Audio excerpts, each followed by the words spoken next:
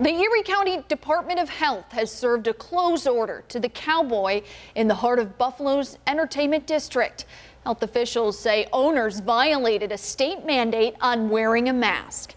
Good evening, I'm Allie Tui. That bar on Chippewa is one of 9 businesses found in violation of Governor Cuomo's executive order.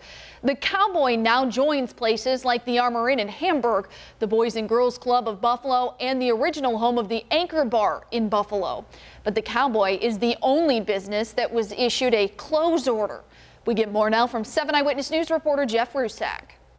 Erie County Executive Mark Poloncarz tweeting out this Sunday morning a picture of the Cowboys' closure order. On Thursday, Poloncarz and Dr. Gail Burstein with the Erie County Department of Health mentioned the bar as one of 9 businesses that were in violation of the state's mask order. The bar was not closed for that violation. We look for compliance with mask use, so that would be people wearing a mask and people wearing a mask properly. Because if you're not covering your mouth or your nose when you're wearing a mask, like, you know, what's the point? Friday night, health inspectors checked the bar again and again found violations. So Saturday, the bar was ordered to close by the county. No other businesses were asked to close. The Erie County Department of Health says they've received over 1,000 COVID-19 related complaints since this pandemic began.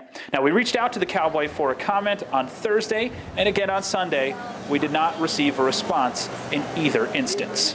In order to reopen the Cowboy, we'll have to send a corrective plan to the Erie County Department of Health. Reporting in Buffalo, Jeff Rusak, 7 Eyewitness News.